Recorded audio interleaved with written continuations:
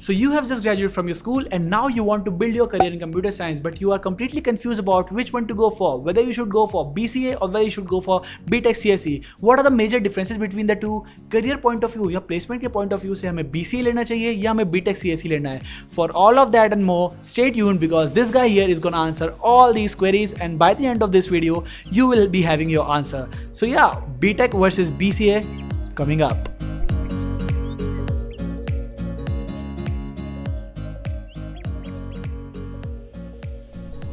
So hey good evening, this is Aashay Kapoor, and in this video we are gonna compare between BCA and BTech Computer Science. But before starting up the comparison, let me make myself very clear कि BCA और BTech CSE दोनों ही बहुत अच्छे courses है and दोनों की बहुत ही अच्छी वैल्यूज भी है, दोनों अपनी जगह बहुत अच्छे स्टैंड करते हैं, दोनों के बहुत सारे प्रोज है। तो आप कभी भी ये नहीं बोल सकते कि BCA नीचे है या BTech CSE ऊपर है।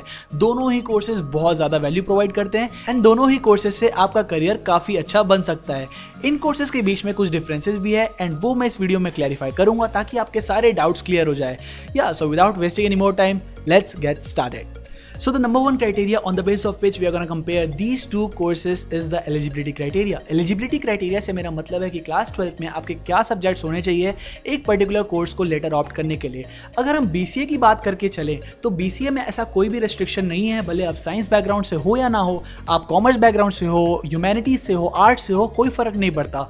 अगर आपको इंटरेस्ट है कंप्यूटर साइंस में तो यू कैन चूज BCA। हाँ, कुछ कॉलेजेस ऐसे होते हैं जो डिमांड करते हैं कि क्लास 12 में आपका मैथ्स होना चाहिए अगर आपको BCA लेना है तो, लेकिन वो हार्डली मैटर्स, क्योंकि अगर आपका मैथ्स नहीं भी है और अगर आपको BCA करना है तो ऐसे बहुत सारे कॉलेजेस हैं जो आपको एडमिशन आराम से दे देंगे। लेकिन अगर हम BTech CSE की बात करके चले तो it's a BTech course. BTech course कहता है कि आपको PCM क्लास 12 में लेना ज़रूरी है। अगर आपका PCM नहीं था तो आप नहीं ले सकते, आप कंप्यूटर साइंस BTech में कदम ही नहीं रख सकते। तो इस चीज़ में मैं BCA को बहुत बड़ा एडवांटेज देना चाहूँगा कि ऐसा बहुत लोगों के साथ होता है कि क्लास 11-12 में हमको अपना इंटरेस्ट नहीं पता होता और बाद में जाके हमको रियलाइज़ होता है कि यार हमें तो ये करना था। तो ऐसा अगर आप में से कोई है जो आपने कोई और कोर्स लिया हुआ है और अब आपका इंटरेस्ट चेंज हो गया, आपको ऐसा लग रहा है कि यार मुझे कंप्यूटर साइंस में इंटरेस्ट आ रहा है और मुझे यही करना है, तो BCA is the best course you should opt for. Next point of difference between the two is the course duration. BCA is a 3-year course whereas BTech CSE is a 4 years course. आप में से कुछ लोग ये सोच रहे हैं कि दोनों में ही अगर कंप्यूटर साइंस का नॉलेज है तो एक साल क्यों बर्बाद करना, हमको BTech CSE करके BCA कर लेते हैं। लेकिन जिन लोगों ने भी BCA किया है वो सब यही सजेस्ट करते हैं कि BCA के साथ MCA भी करो, तब जाके वो BTech CSE के इक्वल होता है। अगर हम BCA और MCA दोनों को मिलाएं तो वो 5 साल का कोर्स बन जाता है। तो 5 साल का कोर्स और ये 4 साल का course. Now you be the जज। Now let's talk about the major differences between the two. क्या दोनों के मोटिव रहते हैं, क्या दोनों का एम रहता है, BCA ग्रेजुएट से क्या एक्सपेक्ट किया जाता है, BTech CSE ग्रेजुएट से क्या एक्सपेक्ट किया जाता है, और दोनों के बीच में मेजरली क्या डिफरेंस है, कौन से सब्जेक्ट्स BCA में पढ़ाए जाते हैं, कौन सब्जेक्ट BTech CSE में पढ़ाए जाते हैं, एक BCA ग्रेजुएट से क्या एक्सपेक्ट किया जाता है, एक BTech CSE ग्रेजुएट से क्या क्या एक्सपेक्ट किया जाता है।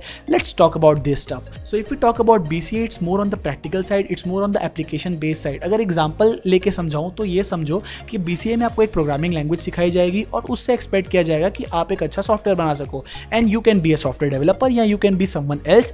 लेकिन अगर सेम चीज BTech CSE को लेके चले, सो BTech CSE is more like a theoretical course, it's more like a concept based course.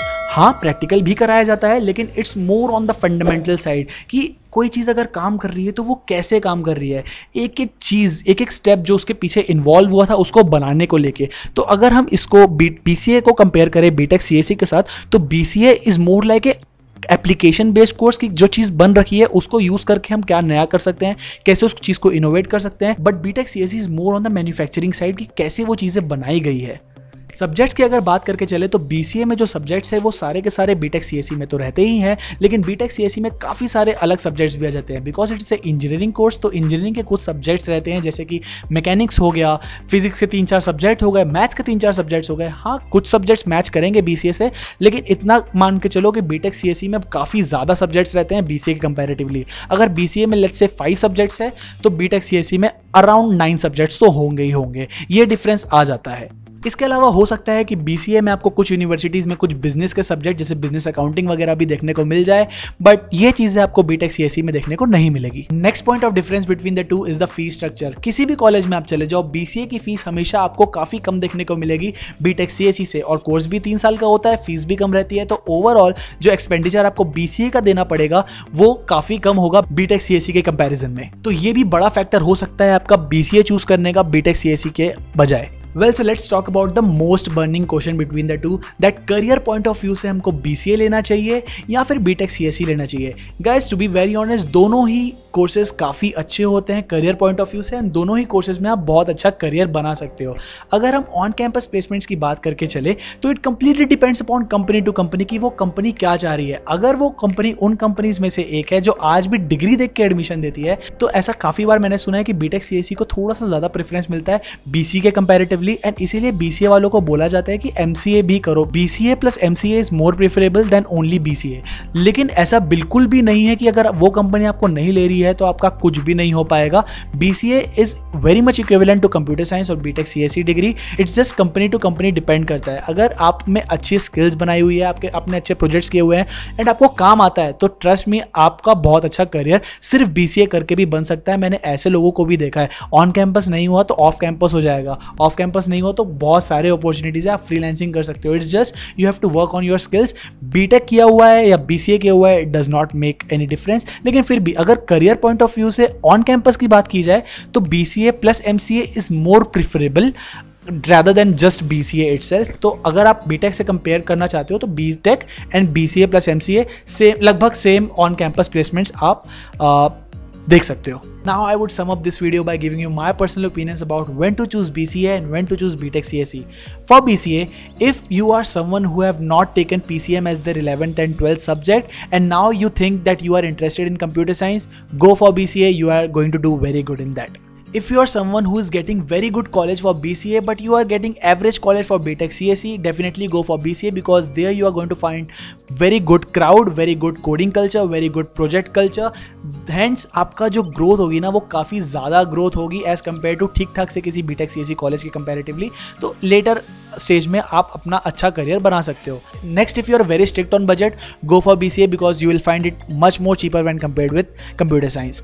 If you are someone who is very fascinated about technology, you want to know कि कैसी चीज़ें काम करती है, जो बेसिक्स होते हैं, जो बेसिक फंडामेंटल्स होते हैं, go for BTech computer science. If you are someone जिसको आगे जाके रिसर्च करनी है, PhD तक पढ़ाई करनी है या खुद की कुछ रिसर्च करनी है, तो go for BTech CSE। If you are someone who is looking for better placements in a short span of time, और you are someone who don't want to study आगे जाके और आप चाहते हो कि एक डिग्री में मेरा अच्छा खासा आपकी प्लेसमेंट हो जाए, तो go for BTech CSE। Lastly I would say that दोनों कोर्सेज अपनी अपनी जगह काफ़ी अच्छे हैं। किसी कोर्स को छोटा या किसी कोर्स को बड़ा बोलना बहुत ही ज़्यादा गलत होगा। सो I hope this video helped you in some ways and मैंने आपकी सारी क्वेरीज क्लियर कर दी होगी। इन केस और भी कोई क्वेरी है तो please feel free to put that out in the comment section below and I will surely reply to it. सो या with that said, that was the video guys. This is Asha Kapoor signing off. Stay happy, stay blessed and I will see you in the next video. Bye bye.